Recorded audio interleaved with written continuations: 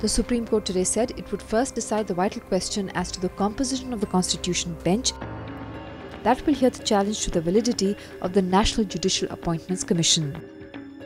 A bench led by Justice Keher decided to first hear the arguments regarding the judges who should hear the matter after certain objections were raised over possible bias and conflict of interest. एक petitioner ने ये objection raise किया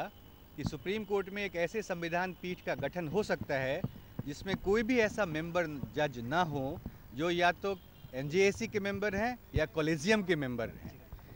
तो इस वजह से इस बात को ध्यान में रखते हुए कोर्ट ने ये कहा कि पहले हम इस प्रिंसिपल को डिसाइड करेंगे as a question of law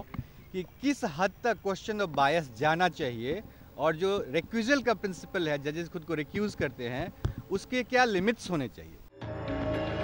The arguments have witnessed contentions as to whether those who are in the reckoning of becoming the Chief Justice of India, those part of the collegium, or who would become members of the NJAC, and should they recuse themselves from hearing this matter. दोनों पक्षों को कहा है, request किया है कि तीन council जो हैं दोनों पक्षों से आधे दिन बिफोर लंच एक साइड और आफ्टर लंच एक साइड इस विषय पे अपने सबमिशंस दें, कोर्ट को असिस्ट करें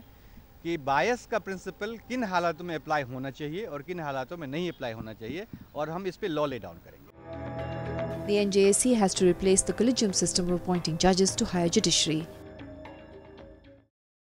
Powered by NNIS.